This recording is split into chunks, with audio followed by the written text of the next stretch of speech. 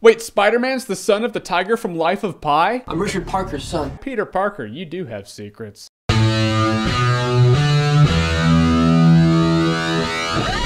Life of Pi. So Life of Pi is directed by Ang Lee, and it's the story of a kid named Pi. Actually, his name is Pissing. He shortened it to Pi for obvious reasons. And the story unfolds in a way where he's older now and he's telling his life story to a guy. He's telling the story of when his family was moving from India to Canada, and then this big ship sinks and there were a lot of animals on the ship because they owned a zoo. Pi ends up in a lifeboat, so now it's just Pi and a tiger named Richard Parker. And now this is our story. Our story is the time in which this kid Pi was stuck in this lifeboat with this tiger. That could be really awesome, or it could be boring as hell. Luckily, it's not that second one. Life of Pi is really interesting, and I heard that Life of Pi is just an unfilmable book. You can't translate the book to a movie, but how often have we heard that? We're coming up on 2013 now. There's really nothing we can't do on the big screen. Now granted, how it's executed will either make it feel like a big CGI shitfest, or you use the special effects and technology to help tell the story, in which case it actually enhances it, or at least makes it filmable. That's Life of Pi. Visually, Life of Pi is really impressive. It's one of those movies where it's like, oh yeah, it's 3D, but well played. The 3D was actually really cool, and the visuals were just out of this world. Like the scene when that ship is sinking and it shows Pi under the water and he's looking at this humongous tanker just sink. It was almost haunting. It's like something nightmares are made from. It was done really well. It was just like one of those visual things where I was like, hey, yeah, I wanted to see that in a movie. I wanted to see a tanker sink, but see it underwater. Life of Pi gave me that. Now, the meat of this story is the relationship between Pi and Richard Parker, this tiger. Giving the tiger a name makes him more of a character than he should have been. You could have just had, oh, Tiger and Pi. But unless they really pulled a big trick out of a hat, it probably would have felt like a tiger and our character. Naming him Richard Parker gives it a boost to make him an actual character. Then establishing and carrying on a relationship between Richard Parker and Pi, just, yeah, the tiger's a character. He never talks. It's not corny or anything like that. It's not like he has a voice. He's an animal, which makes it more impressive. Now, when I say relationship, I don't mean, oh yeah, they're friends. They're not really friends. They're more or less nemesises.